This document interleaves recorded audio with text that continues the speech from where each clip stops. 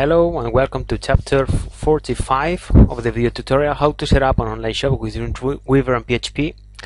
We will devote this chapter to upload our web to a real server, to a real internet site, so that the rest of people can watch it, okay? So that they can buy from us and so on.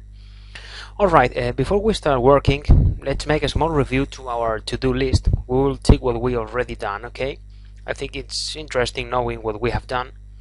So reviewing the things you requested from me or the things to do, for example, the topic of items with attributes has already been done. The topic of uploading to a free hosting service is what we will do now. The subcategories are already done too. Adding products, even more than one at once, is also done. Protecting directories is something we will do also now. Adding one product and checking that if it exists, it adds unit, also done. Product browser will be seen now. Checking sales, stock control with sale protection. Fine. Let's see if there is something else we have already done. How to add more than one product. Well, that's part of adding products. So if you don't mind, we will delete this.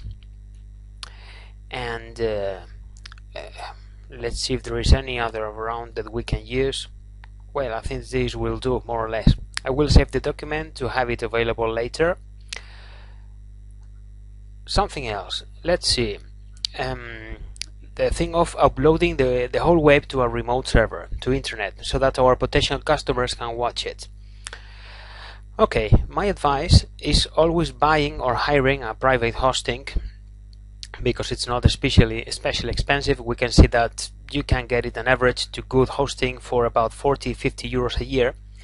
Anyway, there is a web called 000 Web Host that offers you free web hosting.